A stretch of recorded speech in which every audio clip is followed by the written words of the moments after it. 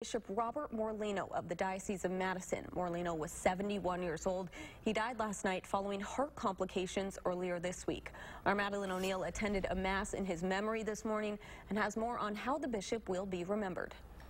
After 15 years serving as bishop, Morlino is not without controversy. As we reported, his stances on issues such as birth control and homosexuality have been questioned. But today, churchgoers are remembering a warm, kind man who they say left the diocese in better shape than he found it.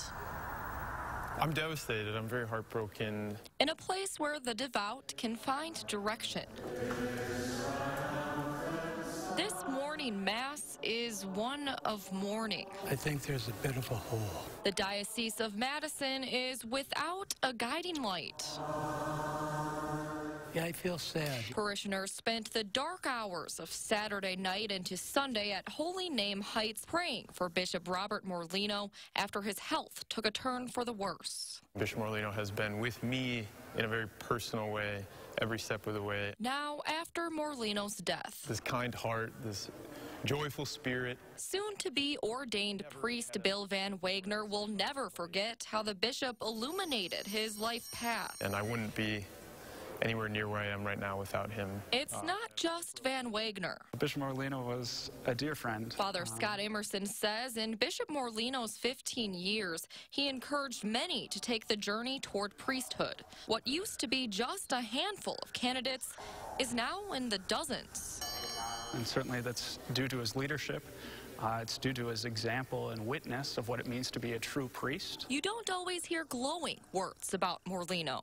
I found myself getting upset with him on a fairly regular basis. But even political activist Jim Rich says after writing the bishop a letter, I was very surprised. He and Morlino became unlikely friends. He was warm, he was engaging, and the first thing he said to me was, "Jim, I know I don't always get it right." It's clear Morlino left his mark. Such a wise man, such a learned man. On both the churches and the people in the pews. And a man who won't be forgotten. Who now look toward another guiding light. But certainly our Lord provides a path forward. The diocese will elect a temporary administrator in the coming weeks to take over until the Vatican appoints a new bishop. That process usually takes anywhere from 6 months to a year. Thank you, Maddie. We spoke with Bill Winnicky, an area pastor, about that selection process.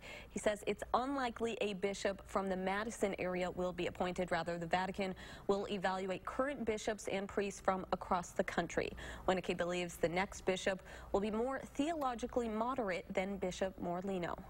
Bishop Morlino was appointed at a time when the world church was headed in a very theologically conservative direction, and Pope Francis tends to emphasize more openness and moderation. He says usually bishops serve until they are 75 years old when they submit their resignation to the Pope. A hay barn in rural Dane County is a complete loss.